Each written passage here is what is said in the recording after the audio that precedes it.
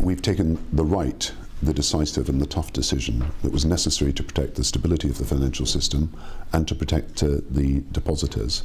And we've done so, just as with Northern Rock, because it was necessary to get the financial system moving forward today.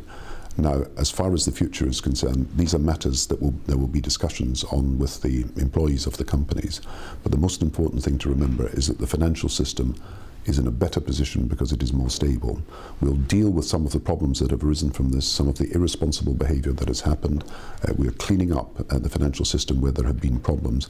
We're going to continue to take whatever action is necessary so we have a stable financial system, sound banking, and we have companies that perform to the best of their ability.